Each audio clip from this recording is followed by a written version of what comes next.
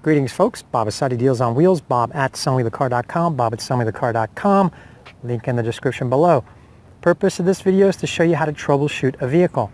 Now perhaps more important than troubleshooting the vehicle is finding the right vehicle for you, given your budget, given your specific needs, given the maintenance, the insurance, everything that's involved, the reliability, what's important to you, the safety, the convenience, the tech features, all of that, performance. What I want you to do at the conclusion of this video, I will have 4 other links posted that are relevant to this troubleshooting video.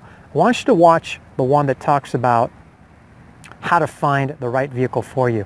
It's a marathon, but I actually walk you through all the websites and give you all the tools that you need to make 100% sure that you get the maximum bang for your transportation dollar. So the first thing I do when I go to the auctions and I'm looking at a vehicle is I look at the vehicle from a distance.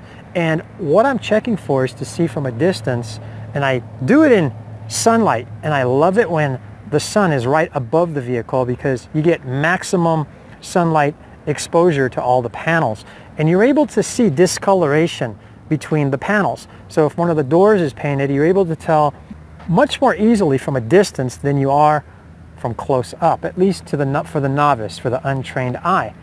And while I'm looking at it from a distance, I'm also looking underneath the bumper. You can see the scratches and imperfections a lot easier from a distance than you can from close up, as well as the rocker panels. If there are any dents or if there are any scratches that deface the vehicle, or you're able to see them from a distance. Rocker panels would be, way on the bottom underneath the doors there.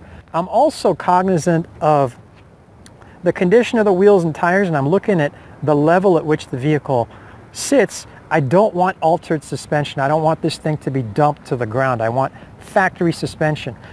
It would also behoove you to know what the factory wheels should look like and what size they should be for the particular vehicle. So after I do my initial walk around the vehicle, what I do then, front and rear, I want to make sure that all of the fog lights are in the front bumper. If there are any plastic inserts that should be in there, all of those are in. All the parking sensors, that I'm not missing, one of these caps right here. Some people are very particular about their vehicles, so I pay attention to all of that. Then what I do is I walk up to the vehicle, and you might want to even do this before you walk around the whole vehicle. I just take a quick glance inside. I want to make sure it's not trashed. I'm not into vehicles that have all ripped up seats and smell like a vagrant's been sleeping in it for a month. Take a good look, make sure it suits your needs. This particular one's in fantastic condition. Usually the wear spots are right here where your left armrest or elbow rest is, and also down here in the seated area. Perforated leather, this one's very well appointed. It's an ES350-08 Lexus product. And, you look for wear on the steering wheel, you want to lift up the carpet and make absolutely sure that it's clean. This one's really clean. It just needs a minor detail job and it'll look fantastic. Okay, make sure the door panels are nice and tight. So you just take a quick glance. You're not going to really look at it in detail. Then what you're going to do is you're going to do one more walk around, and now you're going to look very closely at the seams, make sure they're all equidistant, the fit and finish. Make sure that you get a nice clean reflection. Look at your reflection in every panel. Make sure that it's not shiny in one and then matted in another. That'll instantly tip you off as to whether or not the vehicle has been painted. Look closely for drips to see if the vehicle has been painted. Look for, the usual imperfections you see in the paint. There might be dust. There might be fish eyes. There might be orange peel. Just make sure that all the panels match and all the seams line up. Look at the headlights. Make sure that they match. Now this particular one, that's a brand new headlight on the left. This one on the right is not brand new. So that could be a tip-off that the side that has the new headlight was in an accident. Or it could be vice versa. Or the fender was replaced, or it was just hit up here in the bumper area somewhere, and it damaged the previous headlight and they replaced it. I don't think that was the case with this one. Maybe they just had a malfunctioning one and they replaced it. So you want to be aware of that. Next thing you're going to do, provided it suits your needs, meets your requirements, what you're going to do now is you're just going to pop the hood. Pop the hood, but don't turn the vehicle over.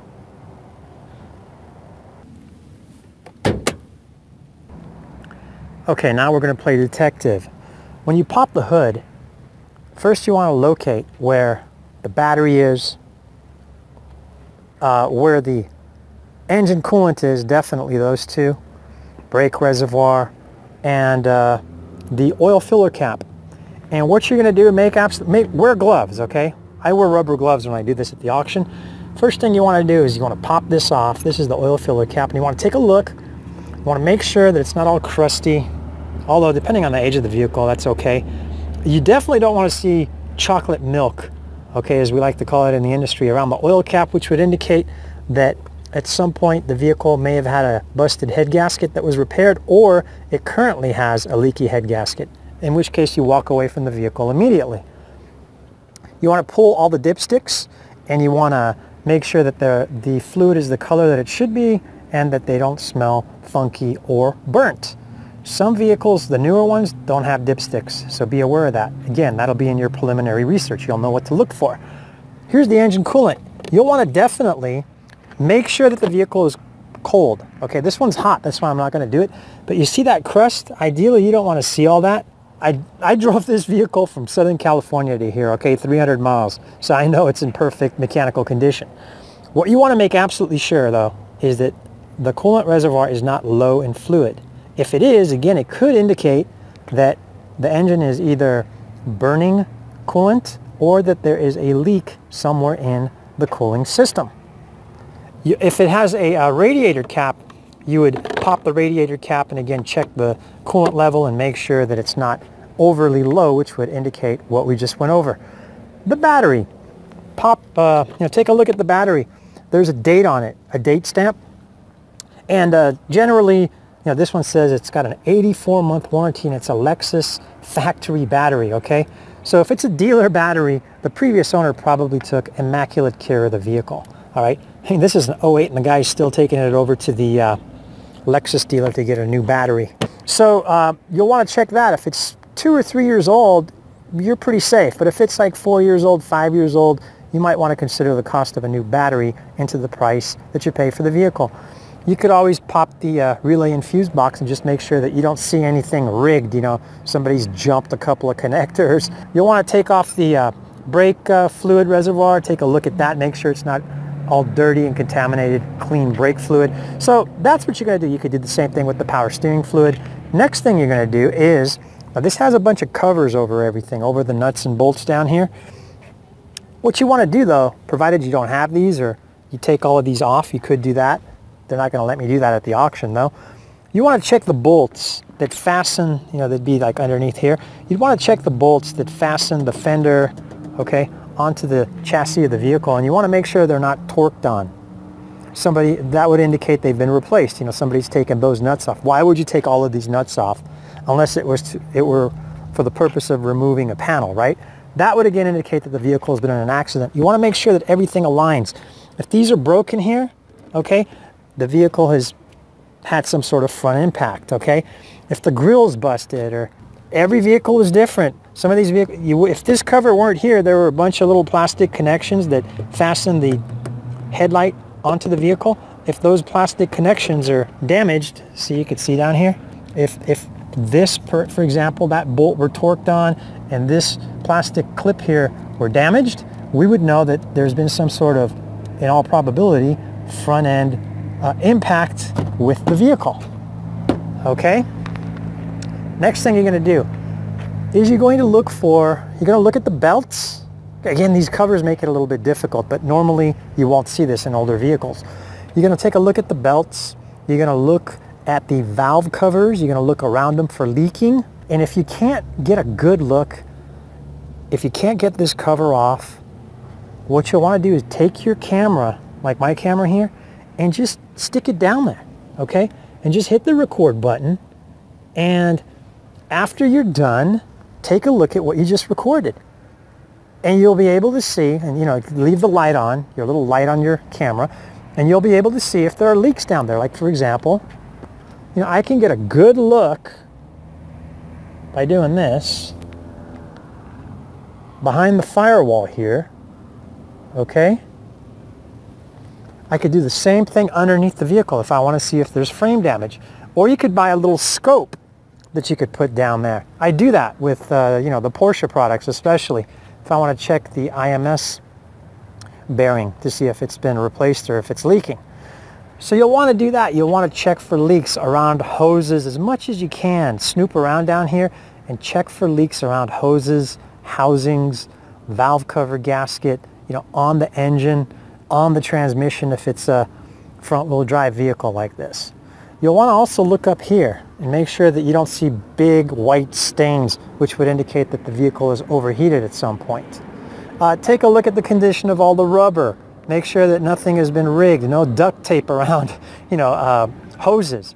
Make sure that you don't see a big, like this is a factory blue mark, but if it's a junkyard transmission or engine, there'll be a big blue or yellow mark on it when the transmission or engine is purchased from the junkyard. A lot of times people don't bother to erase that. That'll tip you off a little bit as to the integrity of the vehicle.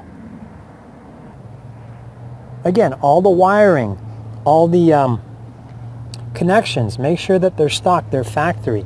Make sure it doesn't have a PVC pipe with a K&N filter hanging off the end of it, okay? You don't have plumbing, okay, like sprinkler plumbing as part of your intake system. That's going to make you walk away from that vehicle faster than a New York second.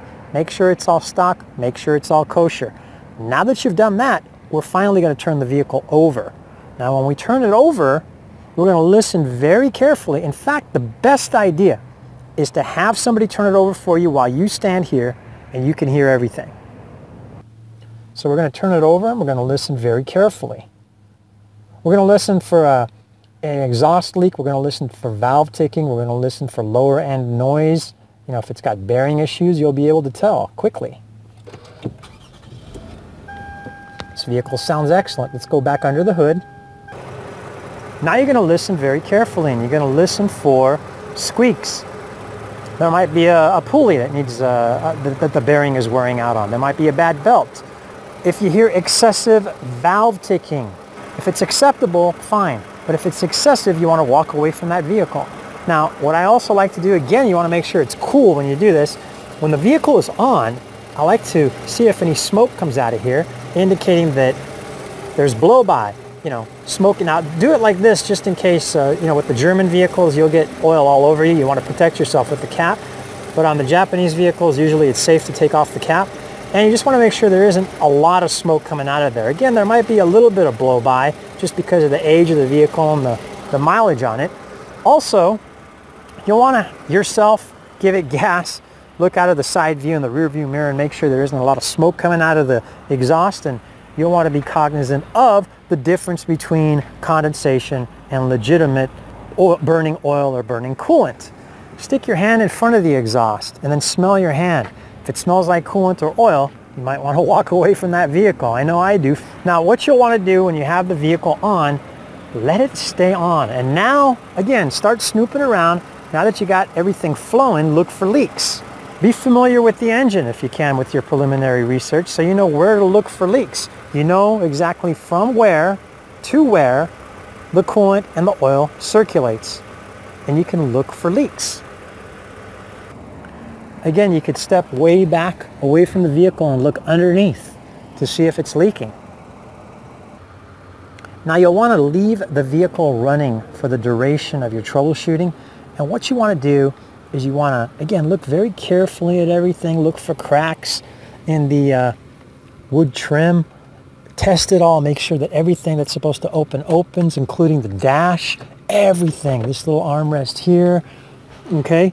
If it's got, look, you're going to check all of the buttons, okay? All of the buttons on the vehicle. You're going to check the power windows, the power door locks, the side view mirrors. You're going to check all the keys on the remote, lock, unlock, panic, everything. You're going to make sure that all the actuators for the door locks lock and unlock. You're going to open every single door from the outside with the handle to make sure the handles all work, and you're going to open it from the inside with the inside handle to make sure the inside handle works. You're going to check everything, including the lumbar for the seats. You're going to make sure that all of these seatbelt covers are in place. You're going to make sure if it's got heated ventilated seats that the heated ventilated seats work. You're going to make sure that the navigation disc is in there and that the navigation functions properly.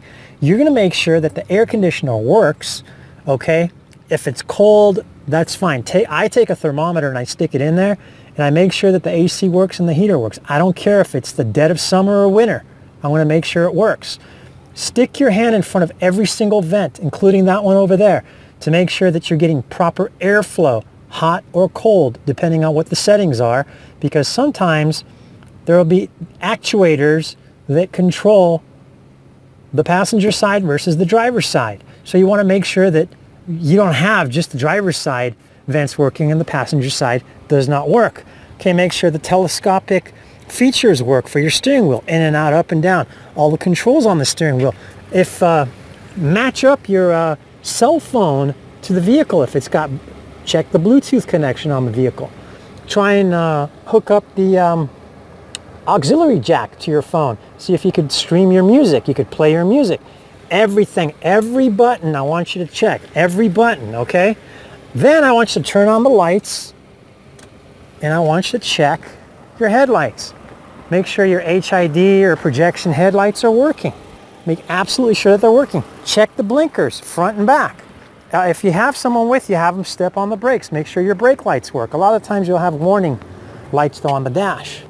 You want to make sure that you don't neglect the roof. Make sure the sunroof works, of course. Pull on these. Make sure that they don't fall apart and that they're sturdy.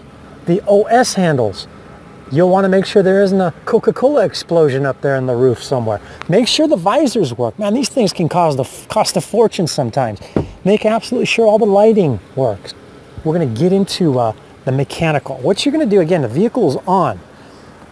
What you're going to do is you're going to step on the accelerator and you're going to give it gas up to 2,500 RPM, 2,000 to 2,500 RPM for 15 to 20 seconds just to get the coolant to circulate, and you're trying to see if the vehicle overheats, and then just let it idle and then continue your test. Now look, this next part depends on the auction. Some auctions, they allow you to take the vehicle out for a test drive, and some auctions don't. So if you're allowed to take the vehicle out for a test drive, by all means, do so. Get it up to as fast as you can to make sure it doesn't vibrate. Hit the brakes, make sure the brakes work. Check the suspension by doing a bunch of donuts. You can also check the suspension, if you can't take it out for a test drive, by turning the steering wheel all the way to the left or all the way to the right. You could do this. Jesus. Okay. All right, you can come right over here. And if you can't see back there, here's what you do. Okay, you see? You bring it back out and you look at your video. And then you're able to see, do you need tie rods? Okay, do you need a control arm? Do you need bushings? You do as much as you can. You know, you check your discs. See if they're all scratched. Okay, are you going to need to replace your rotors or not? You could go in here and you can see how much brake pad you have left. Just little tricks of the trade. Incidentally, again, take a very close look at the wheels. Look for imperfections. Like this is the only wheel imperfection really on this one. It's got a rash there and it's got a little gouge there. But overall, it's in excellent condition. Make sure the wheels all match. Make sure they're all factory. If it's got a lock on it like that, make sure you've got the lock in the vehicle. Okay, the wheel lock that matches up to this pattern. Look at the make and model of the tires. All four should be matching, or at least 2 and 2. 2 matching in the front, 2 matching in the rear. And there is a way, and make sure it's got plenty of tread. And there is a way to actually, you'll have to watch another video on how to do it, but there are markings on the tires that tell you when that tire was manufactured, so you can see how old the tires are. All right, but usually, you know, visually you can tell if it's got plenty of tread, if it's got uneven wear, if it's got, you know, if it's dry rotting or not. You're able to tell a lot of that just by visually closely inspecting the vehicle and watch a separate video on that. Now what you're going to do, sticking with the mechanical again, vehicle's been running. What you're going to do is, and again, this depends on the auction, you're going to put the vehicle with your foot on the brake. You're going to put the vehicle on drive, and you're going to pull up the emergency brake, and we're going to check and make sure the emergency brake engages and releases in the process here.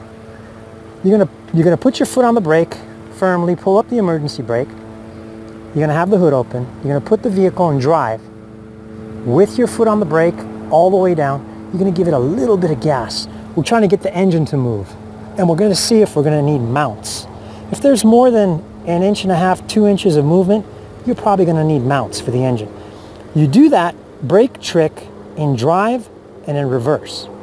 Now, also be aware of this. When you put the vehicle in drive, it should engage smoothly and quickly within 1.5 seconds without a jolt or any strange noises in drive and in reverse. Otherwise, if it doesn't, walk away from the vehicle. It's probably got an issue with the transmission coming up, or it could be a transmission mount issue or something loose in the drivetrain. But hey, better safe than sorry, right? Also, what you'll want to do is, again, you want to make sure you have plenty of room in front of the vehicle, plenty of room behind the vehicle, okay? And you'll want to move the vehicles that might be blocking your vehicle in sufficiently to do this safely. What you'll want to do, again, put it in park, foot on the brake, put it in drive, let the vehicle roll forward a little bit, make sure it engages smoothly again, and then hit the brakes kind of hard so as to try to make the vehicle jolt forward. And in the process, you're able to assess whether or not the vehicle might need suspension work. Also, you might hear grinding in the brake system. You get the idea. If you hear strange noises with the brakes or the suspension, or you hear that, like that crunchy sound that the strut towers make when they're all worn out, you might need suspension work. You want to keep that in mind. Do that little test where you put it in gear and you hit the brakes with plenty of room in front of you and behind you, both in drive and in reverse. Again, keeping in mind that it should engage smoothly and quickly into drive and reverse. Put the vehicle back in park, give it a bunch of gas again, and then again, check your rear view mirror and your side views for smoke. When you scan the vehicle, if the auction, again, this is auction specific, if the auction doesn't allow scanning the vehicle, don't scan the vehicle.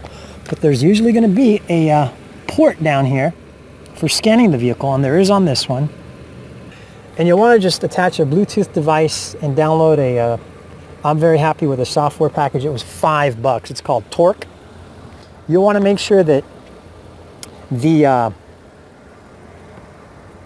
monitors, they're called system monitors, there are 6 to 8 of them, and it'll be oxygen sensor, ignition, evaporative, catalytic converter. All of those have to be checked off. You can't have one that's not checked off. They've all got to be checked off. And then on top of it, you'll want to check and make sure that there aren't any stored trouble codes in the vehicle's computer. And if there are, I mean, this is just for me, not for you. When I go to the auction, there will be guys who will disconnect a fuel injector to make the engine appear as if it's got issues, but it doesn't. I reconnect the injector and the idle smooths out, and I'm willing to take the chance on it because I have the experience doing this for years and years, okay? At the auction, I run across that, and if I'm looking for a vehicle for you, I'll make you aware of it, and of course, I'll stand behind the vehicle if I do take that chance. So you'll want to scan the vehicle for sure, and if the auction doesn't allow you to scan it, don't scan it, okay? Abide by all the auction rules at all times. Now let's take a look-see at the trunk. Make sure that the gas cap pops. Absolutely make sure the gas cap pops. Okay, and that sometimes you can tell if the vehicle has been repainted in here too. Okay, take this off and take a look at it.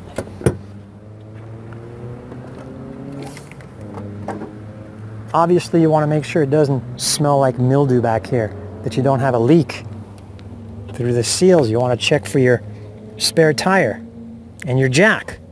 Some vehicles don't come with a spare tire. They just come with an inflator. Also, for you guys that are real sticklers, you could check the weld marks in the trunk to make sure they're factory and that the vehicle wasn't in a severe rear-end collision. You could also do that from underneath. Like I said, with your phone, you just stick your phone down there.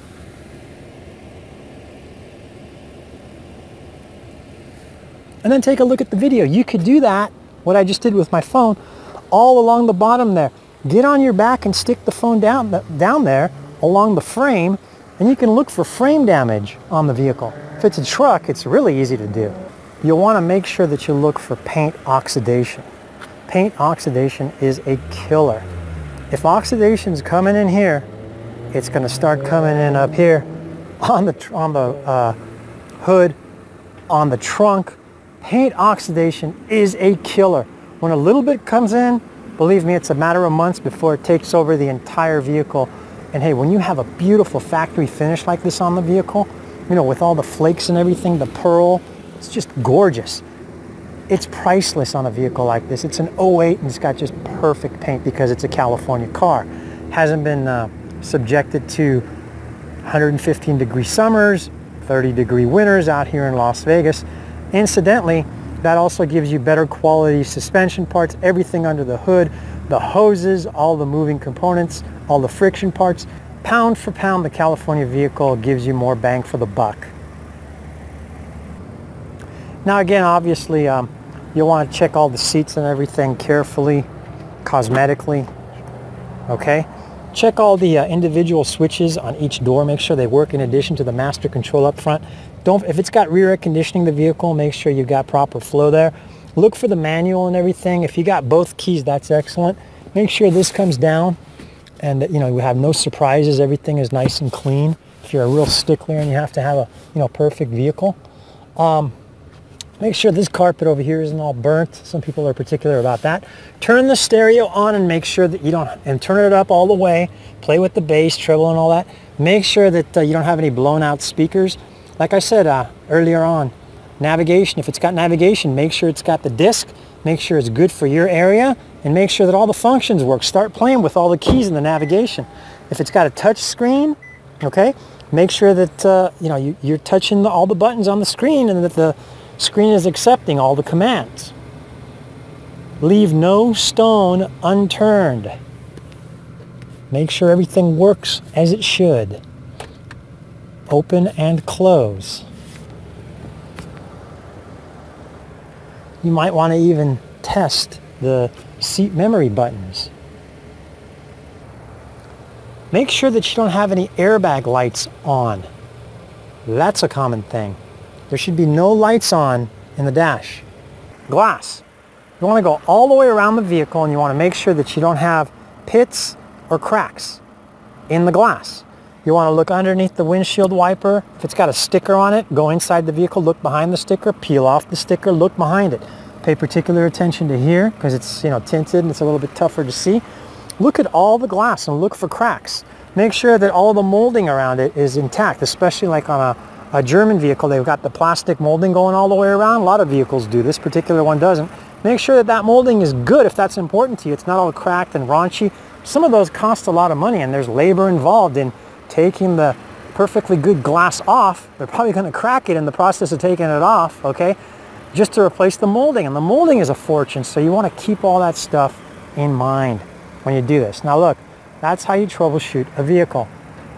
When I purchase a vehicle for you, I go through everything that we just described. Again, depending on the auction, if they allow a test drive, I'll test drive it. If they don't, they don't. Now I'll tell you the only time I end up getting burnt. Really, this is the only time I'll end up getting burnt.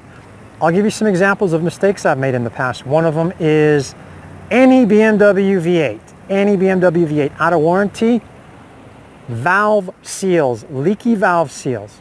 Any Nissan CVT transmission, you're going to have issues. You're going to have issues. Research the heck out of it. The other one, a German transmission, the ZF transmission, especially in the early 2000s. This vehicle can be checked out, scanned, driven until you drive it 60 to 80 miles, maybe 100, 120 miles. The check engine light will not come on because you need to get the vehicle up to about 70 or 80 on the freeway and drive it a certain number of miles for the torque converter in the automatic transmission to try and engage, at which time you find out that because it doesn't hold proper pressure, there might be a leaky seal deep inside the transmission that requires a lot of labor to get to and replace. You're going to get a check engine light that comes on and the vehicle is going to jolt heavily after you've driven it X number of miles and gotten it over 70, 75 miles per hour. There is no way to foresee that. And of course, if you ever run into something like that, I'll take the vehicle back. All right, folks, if you like what you're seeing here, Bob at sellmethecar.com, Bob at sellmethecar.com. Hire me to find your next vehicle. I'm licensed and bonded in the state of Nevada. $100,000 bond to secure your interest in the vehicle. Never had a complaint since 2003 with the Nevada DMV. You're welcome to check with them. A+ rating with the Better Business Bureau. My $100,000 bond puts my money where my mouth is. Again, Bob at sellmethecar.com, or you can just text me. My phone number is all over the place, including the link in the description below. Let me tell you a little bit about Japanese vehicles. A lot of people obviously are interested in Japanese vehicles, and this is the way to go. When I first started in this business, I noticed that even the dealers at the auction were paying private party Kelley Blue Book for these vehicles at the auction, plus the auction buy fee. I was thinking, man, are you guys in the wholesale or the resale business? We're shooting ourselves in the foot here, aren't we? And I couldn't figure out why. You know the reason for why? These vehicles, first of all, if you have a clean, older Japanese vehicle, I could sell it at the auction in your behalf and get very close to Kelley Blue Book, private party, minus my fee, minus the auction fee for you. I guarantee you it will be gone on the same day that we take it to the auction. Done deal. The reason for why they pay so much at the auction, where they should be paying wholesale for the vehicle, is because the buy here, pay here car dealers are looking for these vehicles. They buy them. They go through the vehicle, make sure it's serviceable. Even if it's got 200,000 miles, the vehicle is still going to be good for 3 to 5 years of relatively trouble-free motoring if it's been well maintained. The Honda and the Toyota product, not the Mitsubishi, not the Mazda, not the other not the Nissan, but specifically the Honda and the Toyota product. I've worked at both companies. Their reputation is impeccable. The resale value is so high on these vehicles for precisely what I just told you. So the buy here, pay here dealers will buy this vehicle at the auction, and they will sell it for, by the time the interest and everything adds up and you add up all the payments, 2 to 3 times what they paid for the vehicle at the auction, and they paid well over the high Kelley Blue Book trade-in for this vehicle at the auction. So I want you to keep in mind, look, if you want to buy one of these vehicles in excellent condition, regardless of the miles or the year, you want to keep in mind that you're going to pay a premium price at the auction. Okay, you're going to pay that Kelley Blue Book private party at the auction, plus the buyer's fee, plus my fee. But here's what I offer you that most people cannot offer you. I offer you a selection of 10,000 vehicles between Nevada and Southern California. So if you have all your money together, you're ready to get the most bang for the buck, and you're ready to have a pro troubleshoot the vehicle for you, like I just described, Bob at sellmethecar.com. You've got all of my information in the description down below. Hopefully you picked up on a couple of things. Don't forget to like, share, subscribe, share it on your social media. If you have any questions, just ask them down below. I'll answer them as fast as I can to the best of my abilities. Make sure that you ring the bell, and in addition to your subscription, to make sure that you get the latest videos before anybody else. I do like to upload videos of vehicles before I purchase them from the auction very briefly. I put them on my Facebook site or on YouTube, and then erase them after the person that wanted to look at the vehicle sees it and gives me a yay or nay.